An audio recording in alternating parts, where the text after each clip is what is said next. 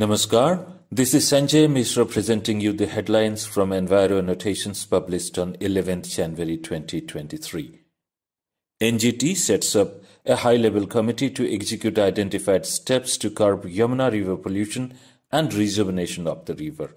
NGT has asked the Lieutenant Governor of Delhi, who is the chairman of Delhi Development Authority and Administrator of Delhi under Article 239 of the Constitution, to head the committee. The NGT has sought the committee's first report by 31st January 2023. Central Pollution Control Board directs Haryana State Pollution Control Board to act against grossly polluting industries.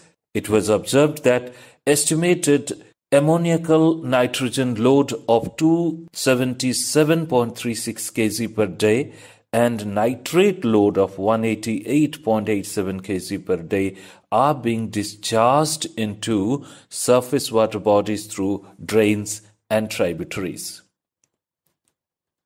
4 years of NCAP. Since launch of the National Clean Air Program on 10th January 2019, over 6,897.06 crores have been pumped out to 131 cities for air pollution management measures. However, NCR Air Quality remains the worst. Srinagar and Kohima are cleanest Indian cities.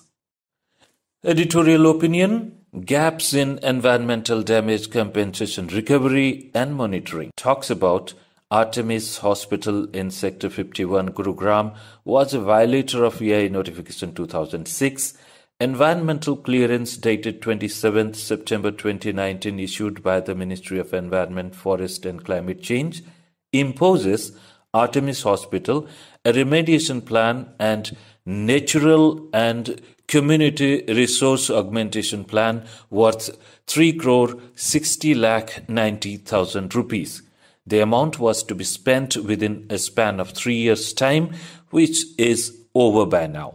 There is also an imposition of spending 3,25,00,000 rupees towards corporate environmental responsibility, also known as CER. But alas, none of the monitoring agencies have a report on the status of implementation. CPCB's River Water Quality Report 2022 shows Maharashtra continues to top polluted river stretches number. Gujarat and Uttar Pradesh records most Priority 1 stretches. Priority 1 stretch is where the BOD concentration exceeds 30 mg per liter. The report depicts that out of 603 rivers assessed, there are 311 polluted stretches in 279 rivers in 30 states and union territories, as against 351 in 2018. Q&A section deliberates 2 questions. 1. The post-EIA EC compliance monitoring periods are from 1st April to 30th September and 1st October to 31st March of a financial year. Whether environmental monitoring is required to be carried out within these periods. Second question was, can a DG set of more than 15 years run? Please support this channel by subscribing to our environmental weekly newspaper, EnviroAnnotations. It is India's first environmental weekly newspaper. You can pay for subscription through the UPI QR code displayed on the screen right now.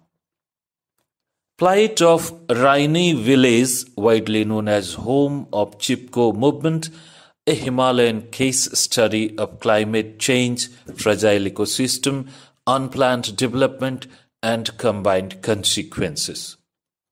Delhi government putting efforts to make Delhi a city of lakes. Deputy Chief Minister Manish Sisodia reviews Niloti Lake status.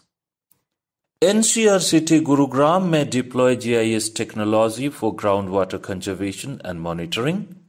Researchers from Indian Institute of Madras predict that Chennai could cumulatively emit 231.9 million tons of carbon dioxide by 2040 from the construction and operation of buildings alone, owing to rapid urbanization. NGT seeks explanation from Secretary, Ministry of Jal Shakti, Government of India for being non-responsive for about 5 months.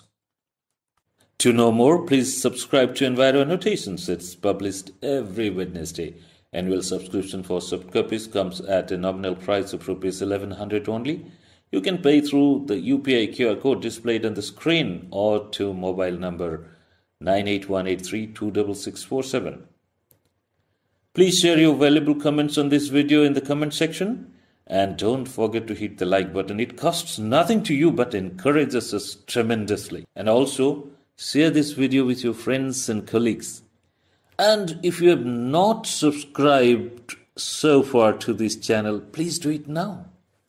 You can also share your stories, news, research synopsis, your articles for publication in our print version, and share your videos for this YouTube channel. Thank you very much for watching this. We will come back with another episode for you. Till then, do take care of yourself and your environment.